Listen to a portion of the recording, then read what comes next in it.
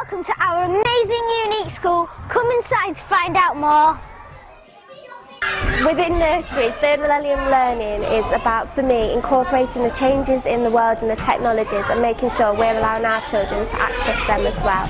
Just because they're only 3 and they're turning 4 doesn't mean that they haven't had the opportunities at home to access things like the iPads, the computers, music. So what we try and do is bring that into the classroom to make their learning creative and energetic, and they respond to that really well. Oh yes, stories!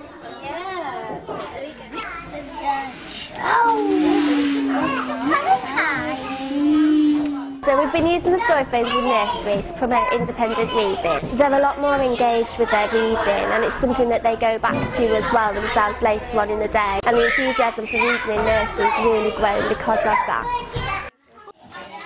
This is the reception class, and we have 45 children.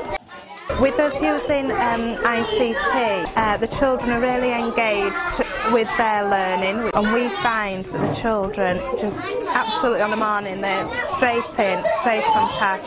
They can't wait to see what we're learning today, and I think it's because we are very hands-on. The children are using all different kinds of technology that they are used to at home, and when they come to school they're really focused and they can lead the learning. We try to create an environment that's totally immersive to what we're learning, to enable the children to understand and learn more about what they're learning about. I've made a map. Me and Lois can find loads of treasure and put it in a treasure chest. And we've been driving the boats to sea.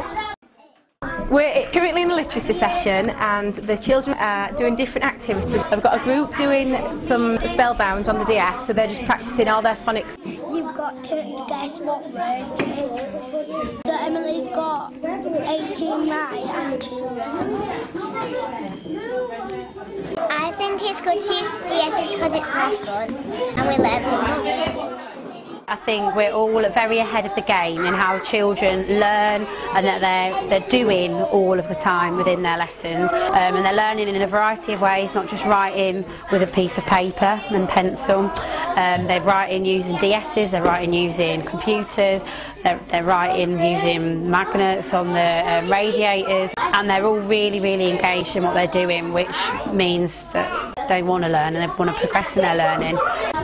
In Key Stage 1 we recently did a rainforest topic where we were raising money to and adopting an endangered animal, and across the half term the children have been making merchandise that could then be sold to the parents. The Millennium Learning is about installing in our children that they become lifelong learners. So what we do is across school that we ensure children develop a growth mindset.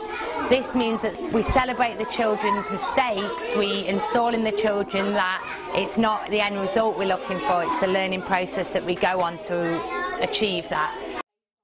Within our numeracy sessions, we use Nintendo DSs daily as a way to improve the children's mental math skills. At the beginning of the year we recorded a video which involved the Stig playing the game, and ever since the children have been competing to beat the score, and we've had children halve the score of the Stig and are still now beating their own target. Take 1. Action. Hello, my name's Bethany and welcome to Robin Hood TV. Like 2 weeks to create some designs, and then we have to make a pitch to these 2 people, and and the best ones they're gonna pick, and it's going to be put on a real life product that's going to be sold in the Leeds Museum.